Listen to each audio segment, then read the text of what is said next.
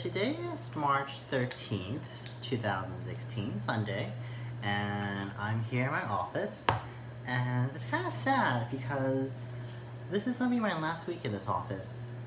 So it's almost the end of the winter 2016 quarter, and I am going to be leaving this job on Friday. So Friday will be my last day here. And for me, I really love this job that I have here at UCLA. So I love my coworkers who are not here on a Sunday. They're usually here on the weekday.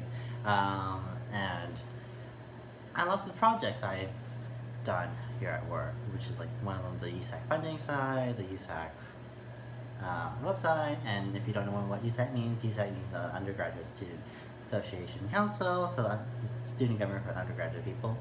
And I occasionally work with the graduate student websites too. So I really love my job that I have here. And if you notice, I'm here on a Sunday, and I'm just sitting here using the internet because my internet at my apartment sucks. So I like to spend time here too. And when I was in school here at UCLA, I would spend like my time between classes here as well. So like if I have a 3-hour gap or a 1-hour gap or whatever, I'll come back to my office and sit around and leave my stuff here and whatever. And I enjoy it. Like, I learned how to code on this job, which eventually led to my programming career.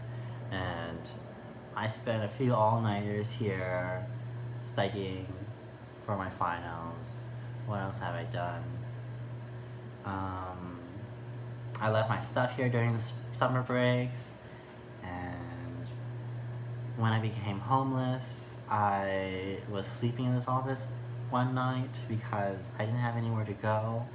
So, like, this job really means a lot to me because it was one of the constant things in my life during my 4 years here at UCLA.